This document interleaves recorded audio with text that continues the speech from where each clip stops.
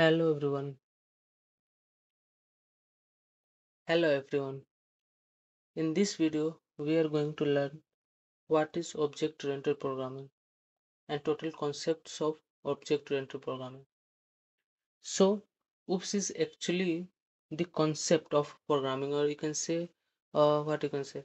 Uh, mm,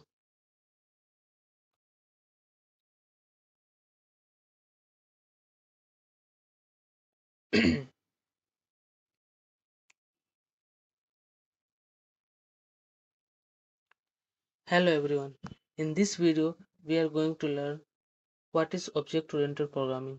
So first we'll see the definition of object-oriented programming, and then I will give you one example, or you can say uh, one uh, one example.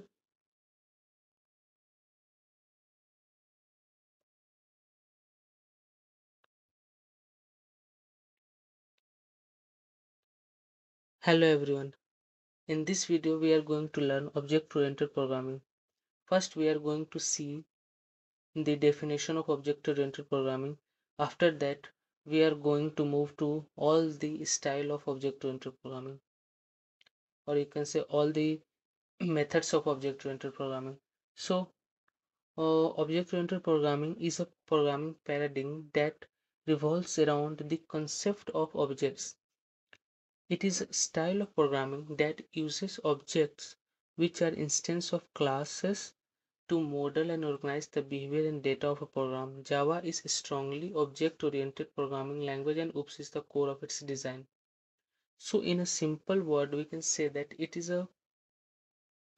a style of programming, or a way of programming, where we can control the flow of data. We can really here control the flow of data.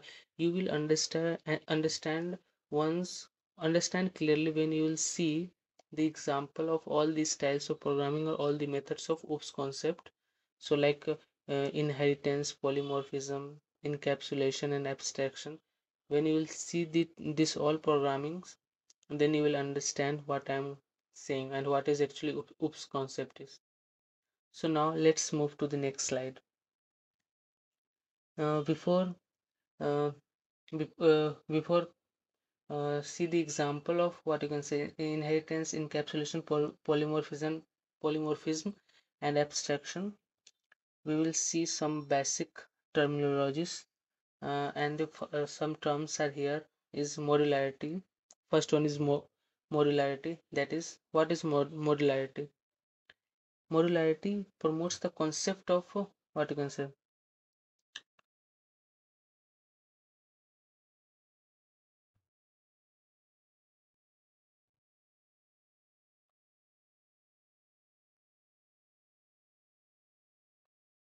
3 minute में बात कर मेरा रुकना क्या है, pen से याद रख लेता हूँ। ये इसी वाले वीडियो में कितना नंबर से स्टार्ट करा था,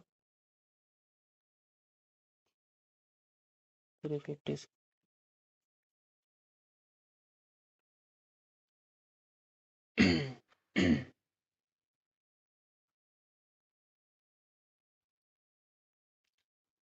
Hello everyone.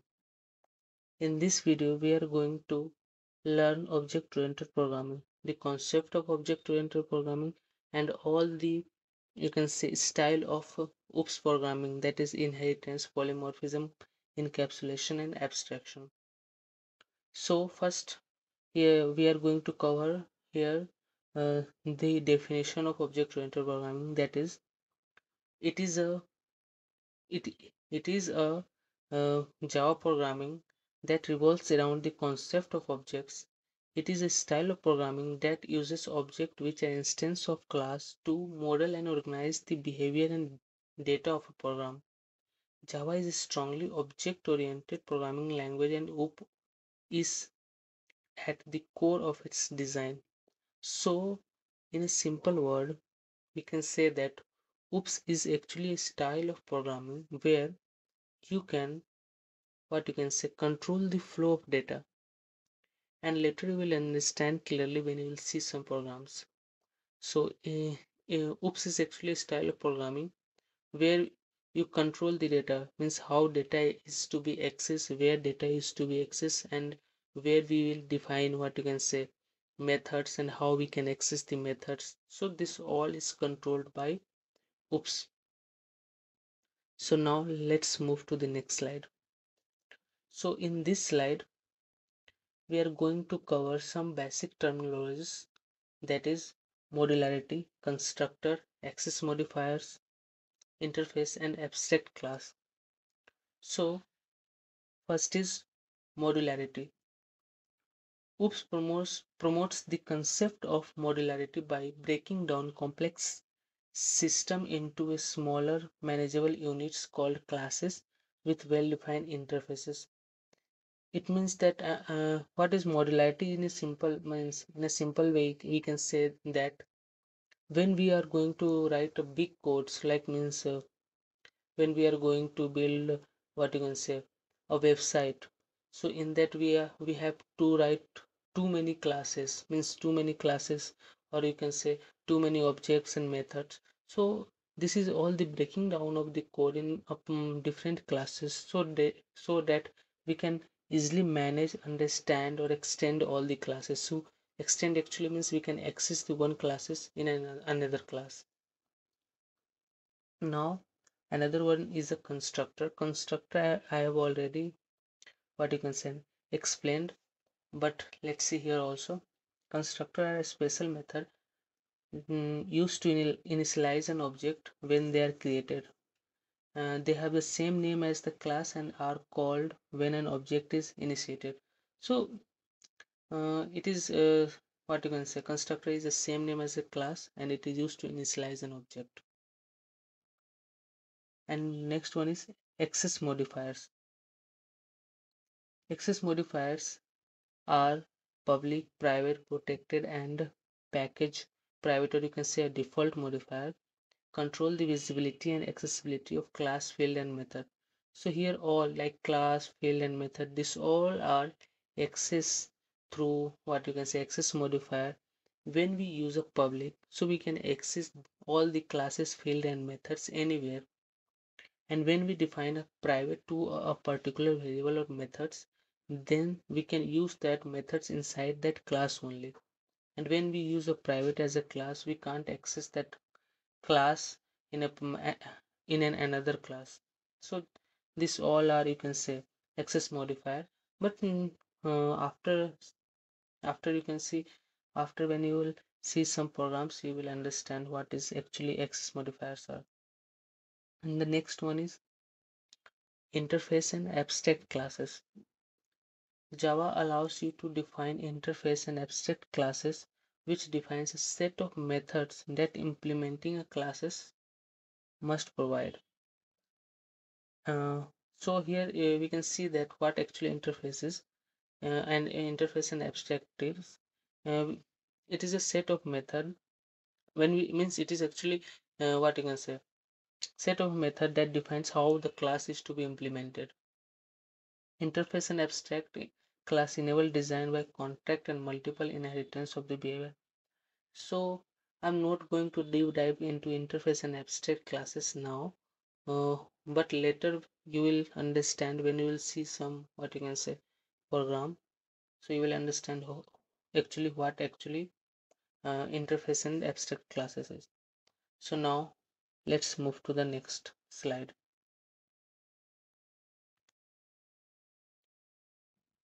Hmm. Inheritance. This is the first style of object-oriented programming, or you can say what method. So, what is inheritance? First, we'll see the definition, then I will give you one example so you can easily understand. Inheritance allow you to create a new class called the subclass or a derived class by inheriting a properties and behavior from an existing class called the superclass or a base class. So, in an inheritance, we'll always have a superclass and a superclass that is known as a base class and a subclass that is known as a derived class. So and this is the first key points, and the second is code reusability. You can use the code anywhere and you can access the code anywhere when you write, means in that particular class instead of. Or and another thing is a method overriding. When you will understand all this when you'll see now the example of inheritance. Method overriding, it means that the method is defined in a, what you can say, superclass can be override in a subclass. So I'm going to give one example about the inheritance. We have already we see everyone gives example of like what you can say, mother and father, or son, or father and son, means father is what you can say, uh, father gives all the, or we can say some of its what you can say, functionality, or you can say some of its inheritatory functions, like what, its nose, ears, eyes, this all to or his children's. So I'm going to give one technical example, that is the what you can say, version of the Android version. It means that uh, the version right now you are using is actually derived from the previous version. It means that Android 12 or Android 12 or Android 13.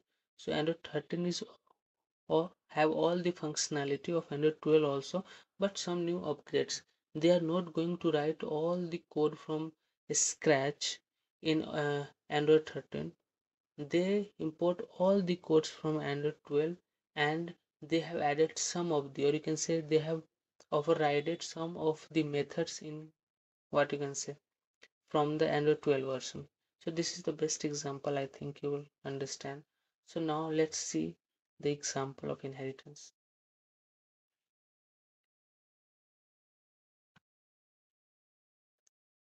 So here I'm going to create one file. The name of the file is inheritance dot java inheritance.java. So first we are going to create one class. So here we are going to take the example of a animal. So we are creating one class, and the name of the class is an animal, and this class have one method. What animals do? They eat also. So the name of the method is public. I'm using here so that it can access outside of this class also. Public void here I am taking because this method is not going to return anything, and this is the name of the function. Sorry, this function is going to print eating, and we are going to create another class, and the name of that class is dog. We know that dog also eat, bark, the same thing dog also does. So here we have created this class animal, and in dog we want to use that this method. It means that we know that uh, dog also eats, so we need this method. But we don't need to write all this again. Just we can import from here. How we can import, or how we can access that method? We will use extend animal, and after that we are going to create, what you can say, one method for dog class, and the name of the method is bark. Void bark, and this will return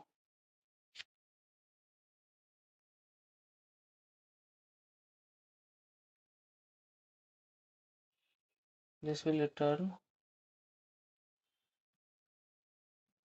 barking. So this is completed here. So now here we are going to write main class. Main class, we are going to create an object of the class dog.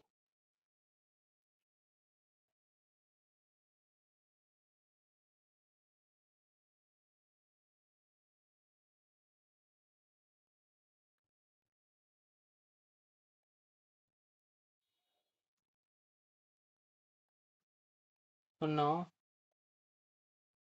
we have created an object of the class dog. So if we want to access, so here now we can access this method and this method from here only.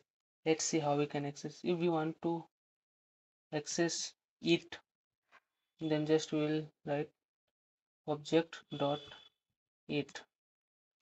And if we want to access bark method, just we will write bark object dot bark. So now let's see what the output is coming. I think you have understand this.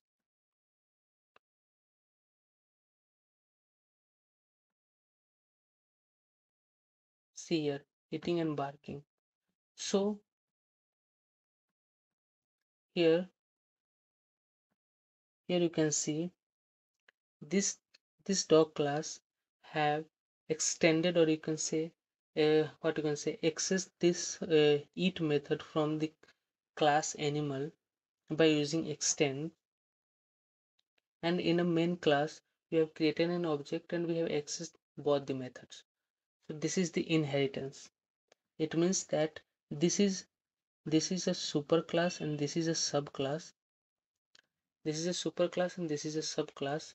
This is a father and this is a, you can say, a son. So it took the functionality from here to here. That's all for inheritance. Now let's move to the next topic, that is encapsulation.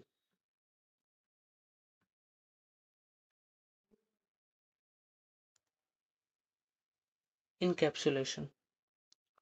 The key idea behind encapsulation is to hide the internal implementation detail of an object and control access to its data by providing a well-defined interface getter and setter for interacting with object's attribute. So, uh, to understand the encapsulation, let's take example of the capsules. Capsules means what you can say.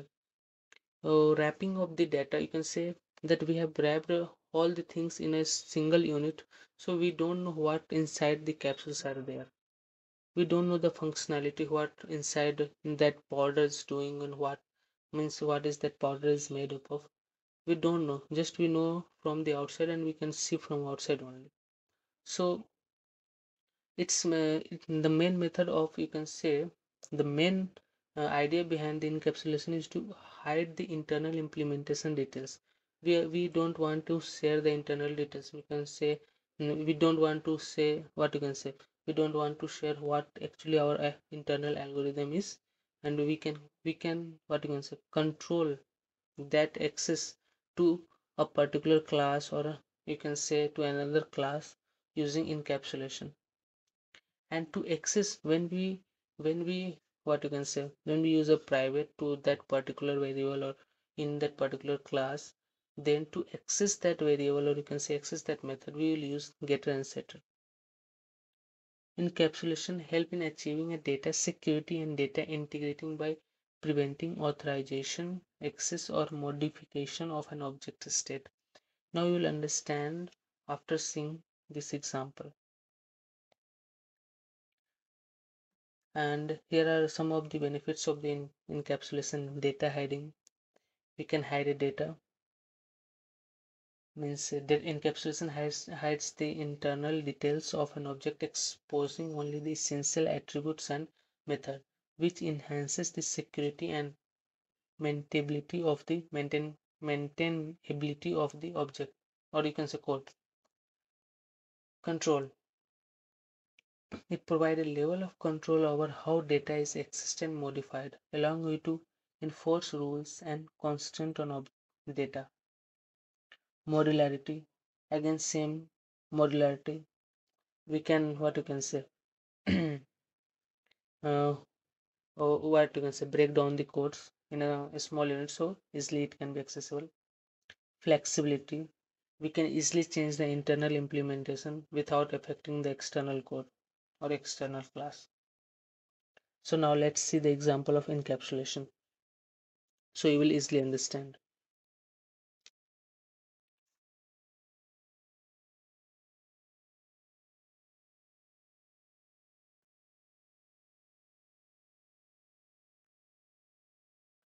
Now let's create the class.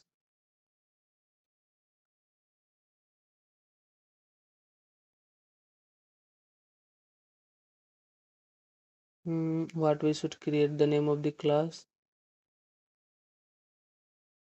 that is encapsulation dot java.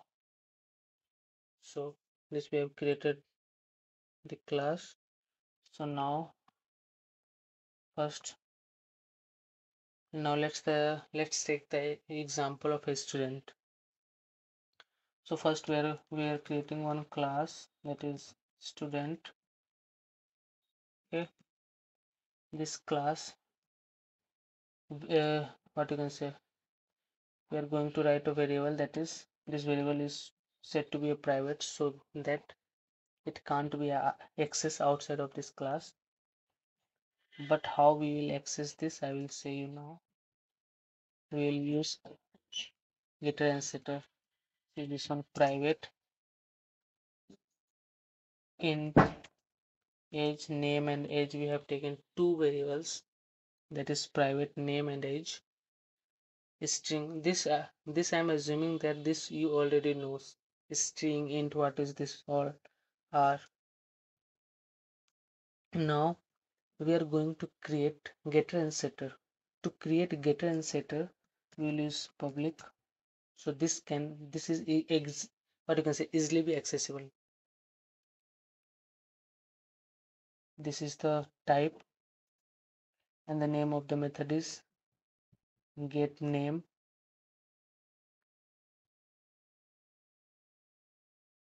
This is the getter. This will return name. And another one, setter, that is public void set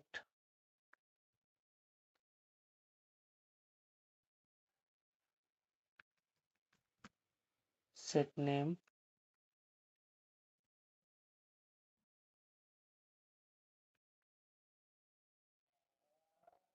This is set name. So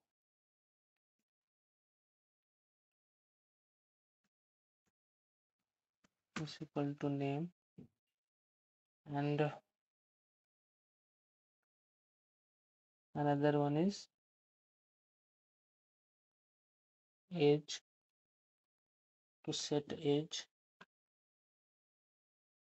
and to get age, I guess. Public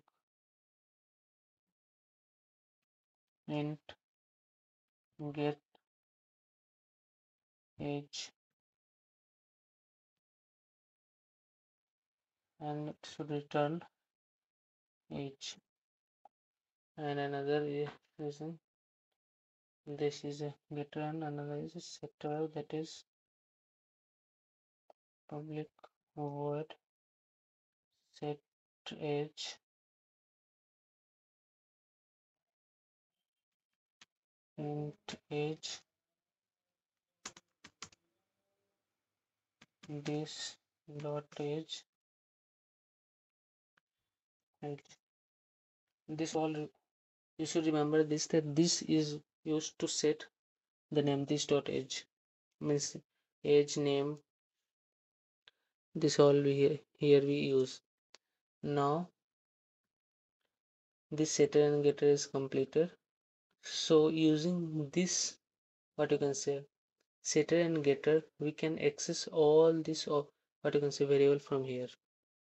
So now let's see in a main class. Main class. After that, we are going to create object.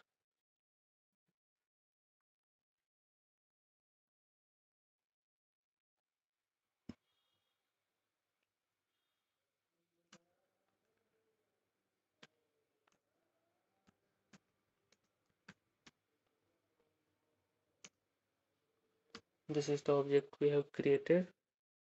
So now if we want to pass the name of the, because here we in this set name we have taken an argument, so here we can provide an argument using student dot set name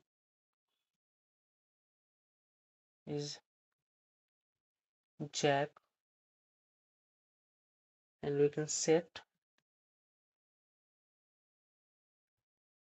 age is 34.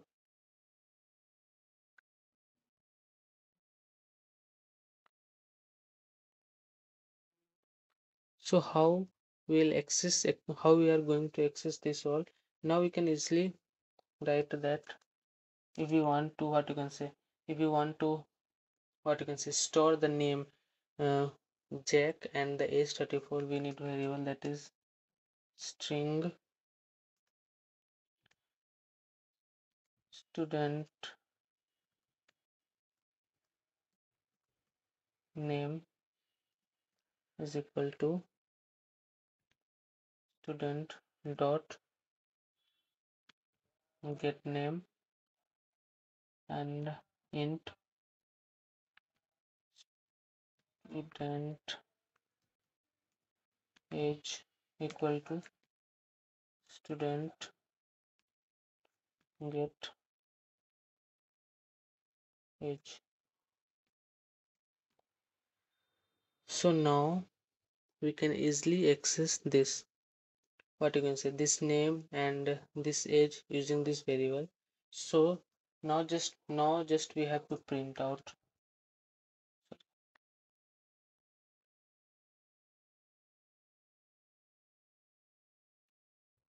the name. The name is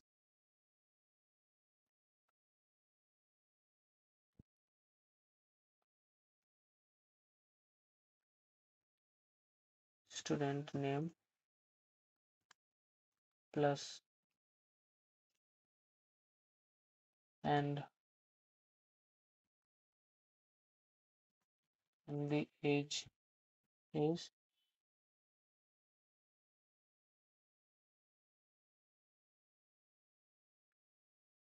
student age. So now let's see what the output is coming.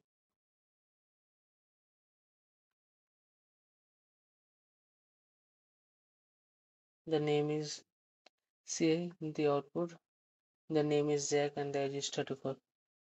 So in this what you can say, in this example, first we, what you can say, write the name of the class or created a class. After that we use two name, that is what you can say, name and age, two variable we have defined that we kept as a private, that is not accessible, that is not access outside of this class.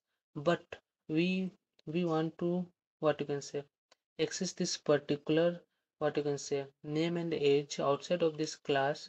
So we have created a setter and getter. So this class, see, this here setter and getter, when we'll, what you can say, define this in a different what you can say, for uh, different file or different class. And if we access this what you can say, variable from this class to this class, we don't know whether means what this functionality contains, what means what they have taken, because this whole this whole student class will be in a separate file, and this main class will be in a separate file. So that is, this all thing is not relatable on that particular time, because you can say not relatable for a simple person who don't know actually what the inside functionality is, and how many objects, what, how many variables are defined in that. So we don't, anyone don't know. When new member, or you can say when a uh, new person sees that code, so you will just see this one, this particular code. So this, all the internal data is being hidden, and this is not simply accessible from here. First we have to create a getter and setter, that's all. So now this is enough for this video. Now let's move to the next slide, that is polymorphism.